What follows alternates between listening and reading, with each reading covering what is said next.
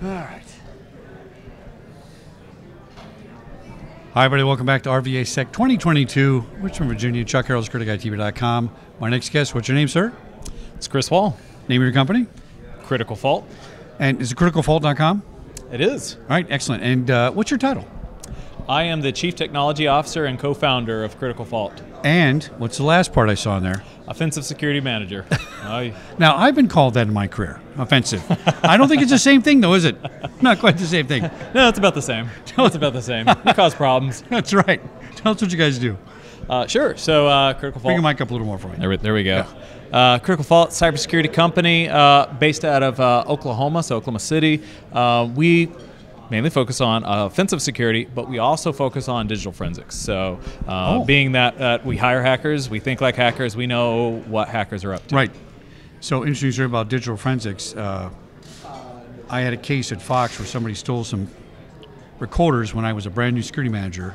I hired a guy in Access 2.0 to look at the hard drives. We could search 5 sectors at a time when Encase could only do 1.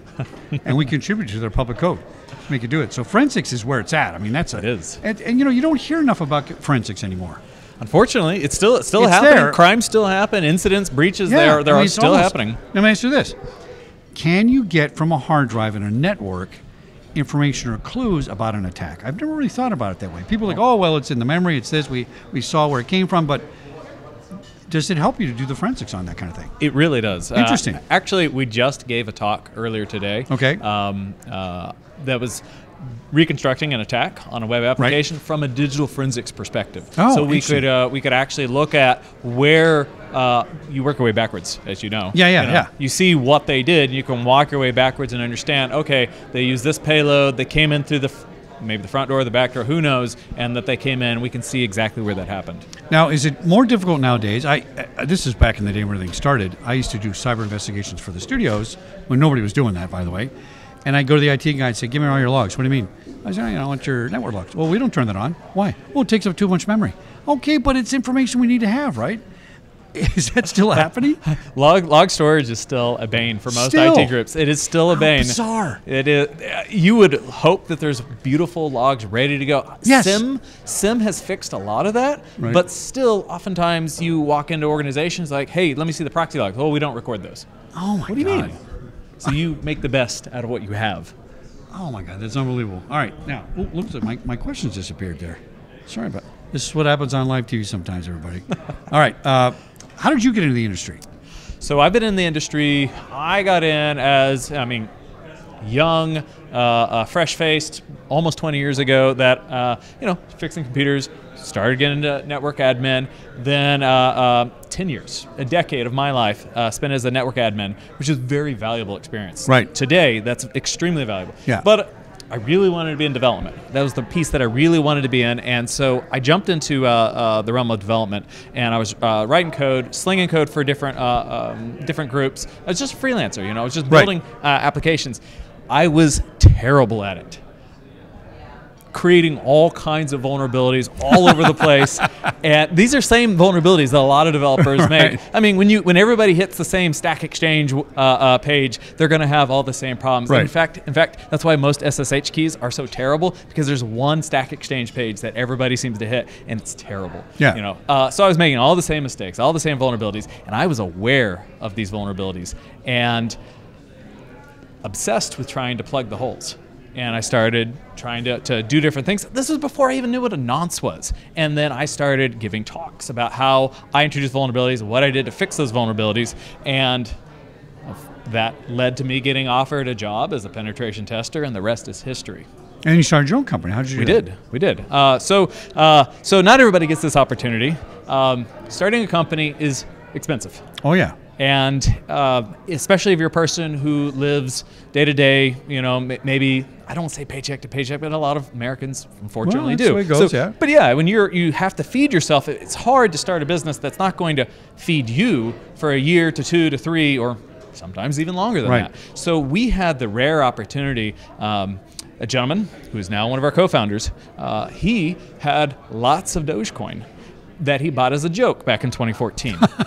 And it was on a laptop that was then hit with, I can't remember which one, Cerber ransomware virus, I believe it was. So he didn't know how to turn it on. It didn't boot. It didn't do anything. We had the wallet files on there. And it's like, I don't know how to get to them. It's probably gone. You know, it's a lost cause. Like, do you know what I do for a living? So this was about 2 years ago that I came to him and said, hey, give me the laptop. Let me look and see what we can do. Sure enough, after about 8 million different guesses. I mean, we got the wallet keys, we got them extracted, we were able to get a full forensic image so we could keep trying and work on decrypting these. I mean, he kind of knew the password. This was from 2014. Okay. But within about 8 million guesses of different permutations, different typos, different versions of the passwords that he remembered, we finally unlocked it, which he became almost a $500,000 overnight. No kidding. Oh my God. And that's there a fantastic story. There was a little bit of a finder's fee in there, you know, helping him recover this, and we were able to use that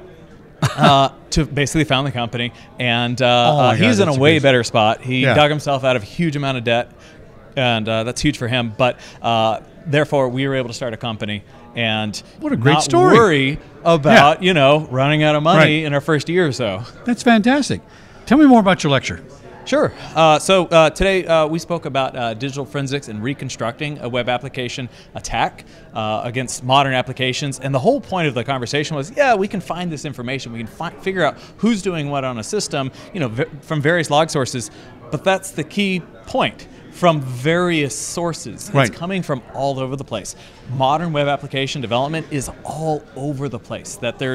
You could have something in your CI/CD pipeline. You could have something in a repository. You could have some sort of let's pick on Slackbot or something that plays a role. You have so many different inception points. Somebody can throw something in Jira. We had a talk yesterday on phishing using Jira or other SaaS-based tools to do social engineering from, and that's still a place that I have to go and I have to learn or figure out, backtrack my way to figure out where did things happen. And this is a piece that is becoming harder and harder to figure out where did things come from, and you throw a proxy in there, you throw any kind of VPN where you can hide the source. That makes it much harder to find the origin of attack. Now, are we all doomed? You're making it sound like we're all doomed now. I don't think we're doomed. So it depends on which... It's more difficult, though. Well, it depends on which model you believe in. Right. So there's the traditional Web 2.0 model. You're going to quickly find out I'm not a huge fan of the Web 3.0 model, but that's okay. That's okay, because there is a push for decentralized authentication, and hopefully a lot of problems will get solved out of this. But in the older model, the 2.0, the monolithic model that we're familiar with, things are actually getting better. We just need to be more consistent. Whether that's how we protect things, how we have different applications, how we actually go about auditing. There's that audit word that nobody likes, but how we actually obtain that information and just make sure people are doing what they need to be doing, whether it's through automation or through policy or other terrible things like that. Now, you told me some cool stuff, including that story about not Bitcoin. Which one is it? Not Bitcoin. Dogecoin. Dogecoin. I mean, that's unbelievable. It's fantastic. Got any more cool stories? I think one of the other really interesting piece is that we had recently we had a very large energy company, so Fortune 100, that came to us and said, hey, we need you to do this physical pen test. We want you to come in, see if you can find a way in. We don't think you're going to do it. The last guys didn't do it. The last guys before them didn't do it. Find a way in. And sure enough, this was only weeks ago.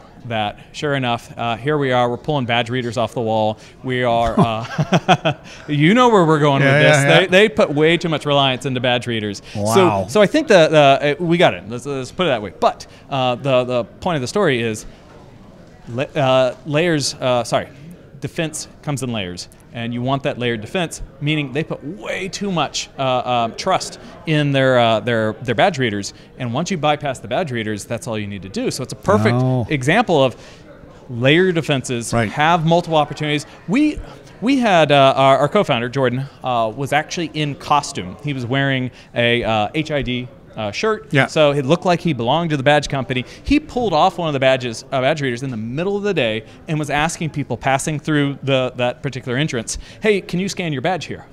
They did it. Oh, man. They did it. Nobody asked, what are you doing? Why are you here? I know. Nothing.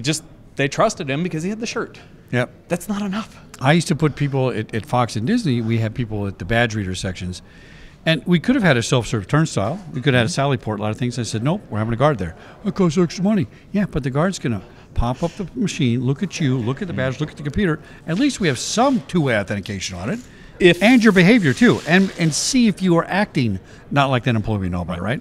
So that I'm not surprised that happened. Well, they did have a guard.